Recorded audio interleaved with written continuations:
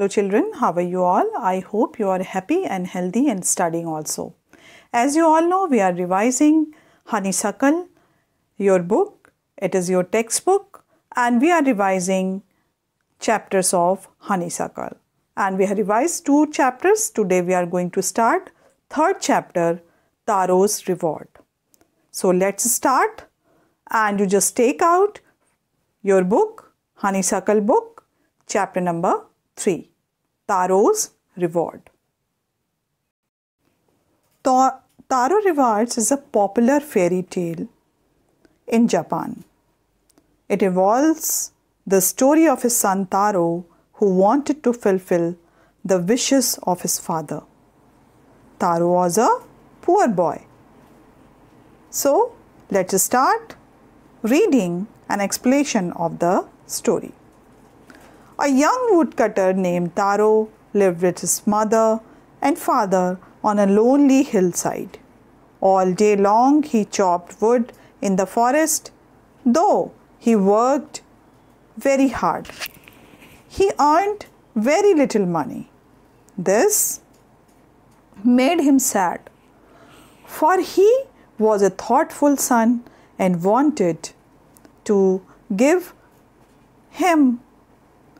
his old parents everything they needed. Now in the first paragraph you can see Taro was a poor boy. He earned money by chopping woods from the jungle. But the money he earned was not sufficient for him and his parents because he wanted to give relief and satisfaction to his parents because he was very poor. But his desire was to fulfill the desire of his parent. Now we are moving to the second paragraph.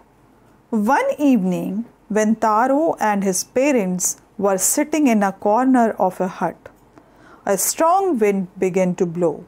It whistles through the cracks of the hut and everyone felt very cold. Suddenly, Taro's father said, "I wish I had a cup of sake. It would warm me and do my old heart good." Now, whistle means, here you can see, whistle through, pass through with the whistling sound. Now, in this and cracks, narrow gaps and opening. Sake is a very popular Japanese drink. So it is called sake. So he desired. That day what happened? One day it started blowing cold winds. All people in the home felt cold due to the wind passing from the cracks of the wooden house. His father wished if he had or could have some sake to energize his heart. Sake is a popular and costly drink of Japan. So that day he was desired that. Now we are moving to third paragraph. This made Taro sadder than ever, for the heart-warming drink called sake was very expensive. How do I earn more money? He asked himself. How do I get a little sake for my poor old father? He decided to work harder than before. Now he started thinking very seriously about that, because he was so poor and he won't be able to earn money that time, much money to buy that type of the very expensive drink sake. He was so seated, he was so deeply, you can say, very deeply thoughtful that day, and he was very sad because that day he was realized that he would not able to fulfill the desire of his old parents. So Taro was sad and he did not have money to buy the expensive sake. Now here you can see we are moving to 4th paragraph. Next morning, Taro jumped out of the bed earlier than usual and made his way to the forest. He chopped and cut as the sun climbed. As soon he was so warm that he had to take off his jacket. His mouth was dry and his face was wet with sweat. My poor old father, he thought, if only he was as warm as I. And with that, he began to chop even faster, thinking of the extra money he must earn to buy the sake to warm the old man's bone. Now here you can see he decided to work hard. Next day he woke up early and went to the forest to chop wood. Suddenly he was started chopping, and when he got tired, he again thought about his father shiveriness, so he started again chopping. I was just gathered more woods, more chopsticks for the you can say to sell in the market, to get money, more money for that. So we are moving to the number 5. Then suddenly Taro stopped chopping. What was that sound he heard? Could it possibly be rushing water? Taro could not remember ever seeing or hearing a rushing stream in that part of the forest. He was thirsty. The axe dropped out of his hands and he ran in the direction of the sound. Now the unusual thing was happened. He was thirsty. He was worked so hard. He was sweated, and he was just suddenly he heard the sound of falling water. It perplexed him, as there was no river here earlier. So he just thought about that, and he was just running toward the direction of the water sound. Now Taro saw a beautiful little waterfall hidden behind a rock. Kneeling at the place where the water flooded quietly, he cupped a little in his hands and put it to his lips. Was it water or was it sake? He tasted it again and again, and always it was a delicious sake instead of cold water. Now here you can see, suddenly he heard the sound of falling water. It perplexed, as there was no river here earlier. So since he was also thirsty, he followed the sound of water. Soon he found a waterfall behind the rock. He went near to the fall and put his hand in the water. To his amaze, he discovered that water was not water, but sake. He became happy and filled some sake in his pitcher. And he was so happy because whatever he desired, that was happened. Now, number 7. Taro quickly filled the pitcher he had with him and hurried home. The old man was delighted with sake. After only one swallow of liquid, he stopped shivering and did a little dance in the middle of the floor. Now, so what happened? Upon reaching the house, he gave this sake to his father. The father sipped the sake and started dancing with joy because that sake was full of energy drink. Now we are moving to number 8. That afternoon, a neighbor stopped by for a visit. Taro, father politely offered her a cup of sake. The lady drank it greedily and thanked the old man. Then Taro told her the story of magic waterfall, thanking them for the delicious drink. She left in a hurry. By nightfall, she had spread the story throughout the whole village. Now, greedily it means as if desiring more and more. Now, here you can see that afternoon, the one lady was visited, the neighbor was visited, and she stopped for a visit. Taro's father politely offered the drink of sake, a glass of sake, and she drank, and very quickly, very hurriedly, she left their house and she went and spread the news that sake was collected from the house of Taro. So the woman happily took the sake. Father told her about the incident which happened to Taro. Now this woman spread the news to all the people in the village. Every villager rushed to Taro home and tasted the sake. And now after that you can see that evening there was a long procession of visitors to woodcutter's house. Each man heard the story of the waterfall, took a sip of the sake. In less than an hour, the pitcher was empty. And each and every citizen of that little village, little town, so they were visited to the woodcutter's home, and everybody tasted sake one by one. But what happened that day? The sake was finished because everyone was tasted that. Now we are moving to paragraph number 10.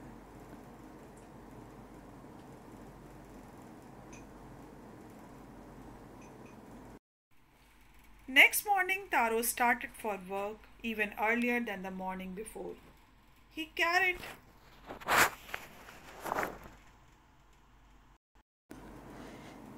with him the large pitcher he owned, for he intended first of all to go to the waterfall.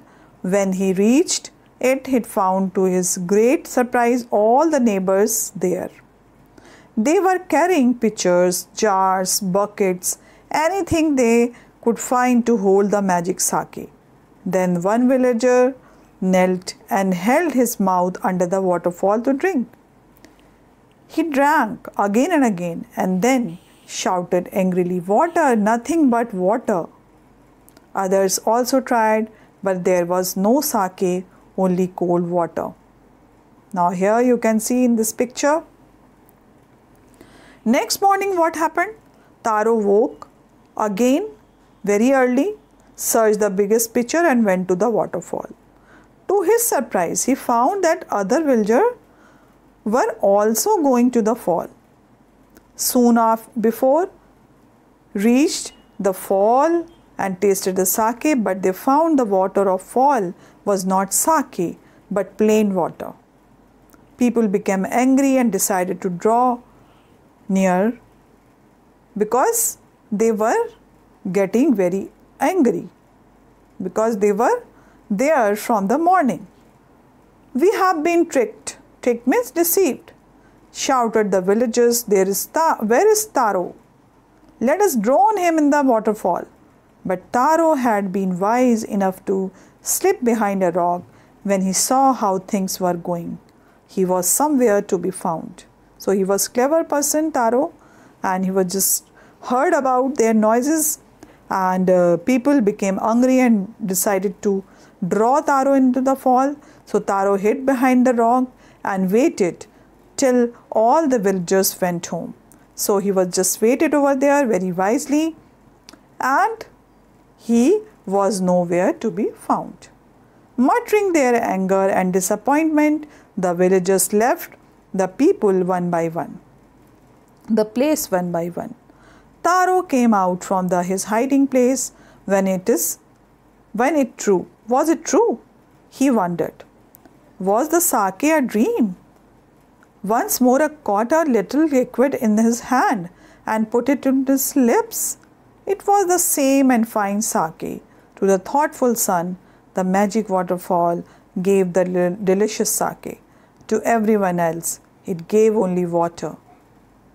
Now here you can see the fall was giving Taro a sake, while to villager it was giving plain water. So that was true. He was tested that. The story of Taro and his magic waterfall reached the Emperor of Japan. He sent for the young woodcutter and rewarded him with 20 pieces of gold for having been so good and kind. Then he named the most beautiful fountain in the city after Taro. This, said the emperor, was to encourage all the children to honor and obey their parents. Now here you can see the story of Taro's care for his parents reached the king. He rewarded Taro 20 pieces of gold to encourage other children to take care of their parents. So you can see how he cared his parent and how he always thinking about his parent, the benefit of the parent, and he was very trustworthy about his duty also, because he was a poor woodcutter and he was ready to cut all the woods as soon as possible to gain more money to buy sake. But the magic was happened that day. The sake was there in the plentiful of stream. So now here you can see it's a miracle of God that God has provided a beautiful thing to that hard-working poor boy Taro. Now this is the Japanese story, as you all know, and we just talk about the moral of the story. We should take care of our parents and elder. God helps only those person who takes good care of their parents. So always remember, if you take care of your parents, God will bless you. God will give you best thing in your life. So always respect your parents and take care of your parents. So children, let's move for the question and answer working with text. Answer the following question. Why did Taro run in the direction of the stream? How did Taro father throw his happiness after drinking sake? Why did the waterfall give Taro sake, others water? Why did the villager want to drown Taro? Why did the emperor reward Taro? So now here I have written some answers. I am going to show you. You just write down all the questions once again because it's your practice time. So write down it again.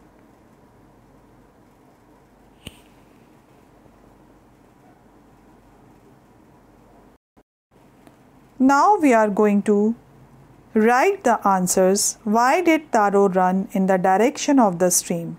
Taro ran in the direction of the stream because he was thirsty. Secondly, he had never before heard the sound of falling water in that area. Now we are moving to next question. How did Taro's father show his happiness after drinking sake? After drinking sake, his father, warmth as well as energetic, he stopped shivering and started dancing. So all of you write down first answer and then second answer is there. And now we are moving to third answer. You just take a screenshot also, first and second, and then we are moving to third answer. Why did the waterfall give Taro sake and others water? Taro was a caring and thoughtful son. Therefore, the waterfall obliged Taro and changed water into sake. as a reward for him, but the other people were greedy, so it remained plain water for them. So write down this, all of you. This is third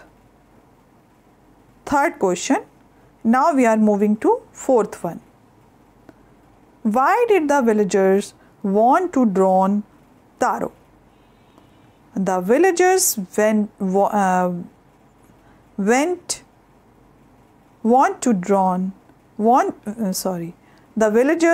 to the waterfall to collect sake, but they got only plain cold water.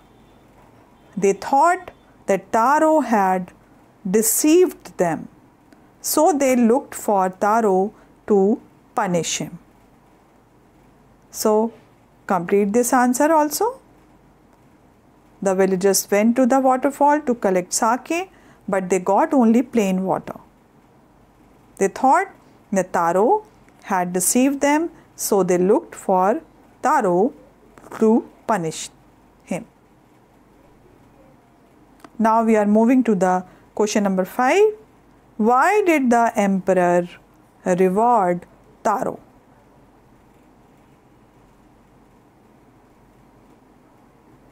So write down question number 4 and answer number 4. And now we are moving to number 5. So this is the answer of number 5. The Emperor of Japan rewarded Taro for being good and kind towards his parents.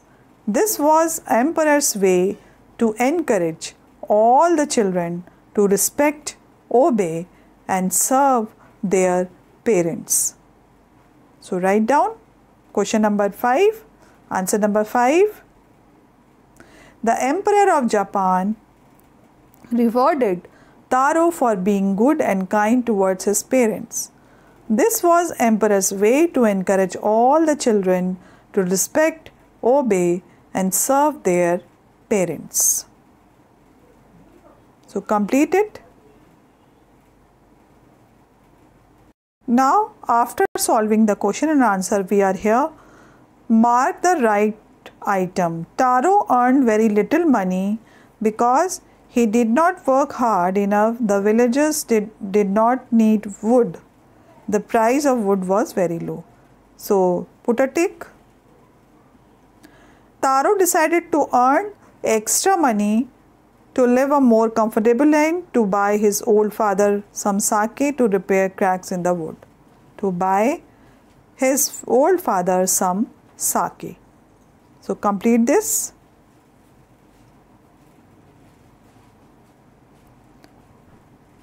Now, third number, the neighbors left Taro's hut in the hurry because she was delighted with the drink. She was astonished to hear Taro's story. She wanted to tell the whole village about the waterfall. So, this is the correct option. Now we are moving to working with language. Strike off the words in the box below that are not suitable. Taro wanted to give his old parents everything they needed. This showed that he was thoughtful, hardworking, loving, honest, considerate, efficient, kind. So, B is, you can write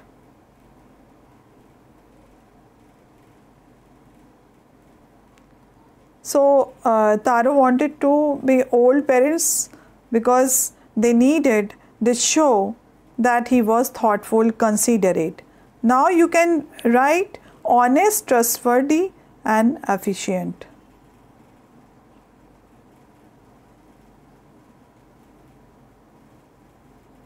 So, which are not suitable, that we are going to cut it out.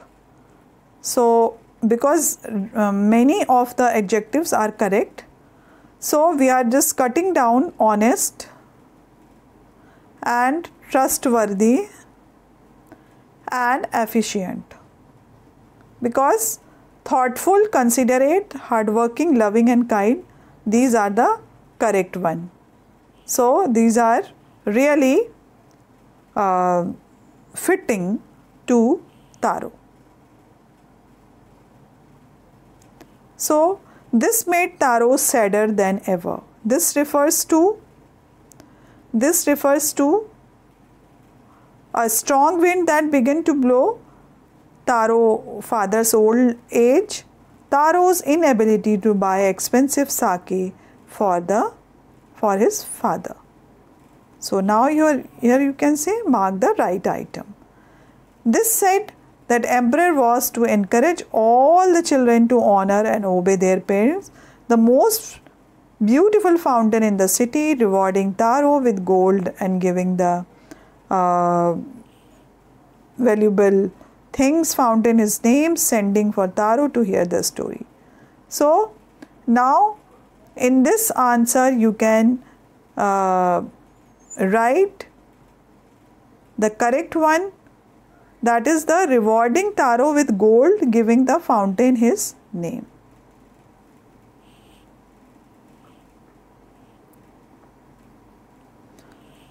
So now we are moving to the next. Arrange the words below in the pairs that rhyme. Example, young, lung, money, sunny.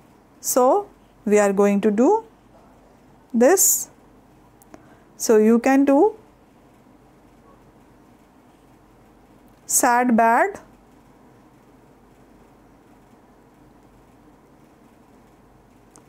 sad, bad, chop, stop,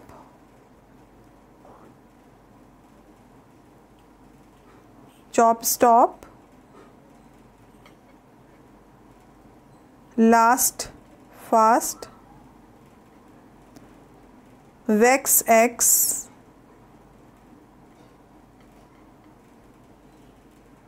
now these four you just write down, and after that we are going to write more. Could, would,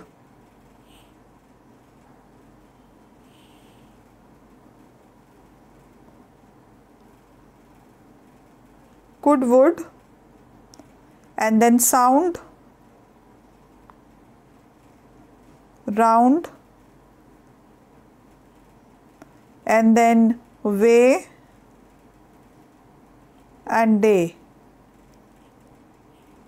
So this way you can complete this exercise. Now we are moving to fill in the blanks with the words from the box. So now start filling this. Young woodcutter lived on a lonely hillside. He was a thoughtful son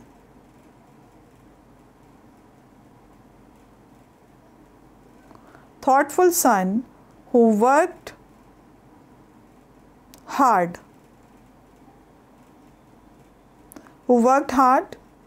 but earned little money.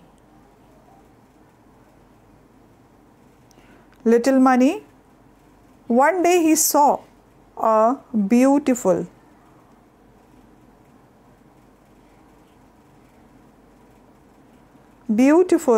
waterfall hidden behind a rock. He tasted the water and found it delicious.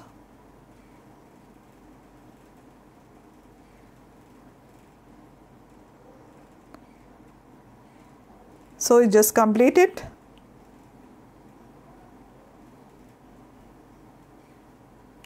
Now we are moving to the second one. Second one is find the sentences in the story and fill in the blanks. So we are going to write, this made Taro sadder. And then he decided to work harder. And then next morning Taro jumped out of bed earlier.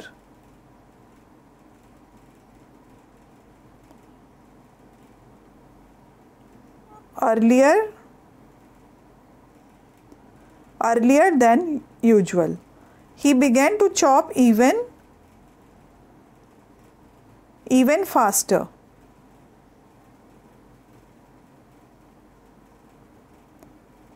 Okay, so write down this. Now fifth is, next morning Taro started for work even earlier. Again you will write earlier. So sadder, harder, earlier, faster, and then in the end of this earlier.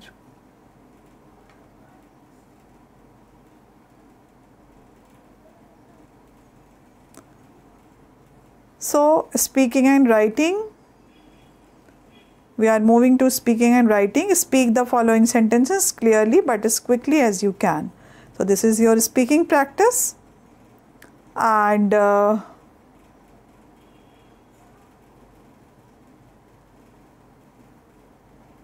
so this is also for speaking practice. And now this is dictation work.